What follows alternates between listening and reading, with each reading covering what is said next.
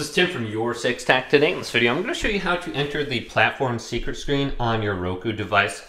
So to do this on your remote, you want to press the home button 5 times, 1, 2, 3, 4, 5.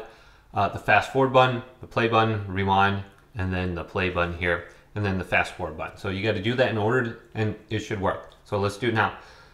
1, 2, 3, 4, 5, home, and then fast forward, play, rewind, play, fast forward. And then on my screen, it should be going to the secret operations screen. So I'm going to do it one more time here, real quick. 1, 2, 3, 4, 5. Boom, boom, boom, boom. And then it's at the screen. So just do it quick enough. Otherwise, it's not going to access the screen. And from here, we can go to the system operation menu, the RF remote menu, wireless secret screen, fast boot secret screen, etc. So very easy to do.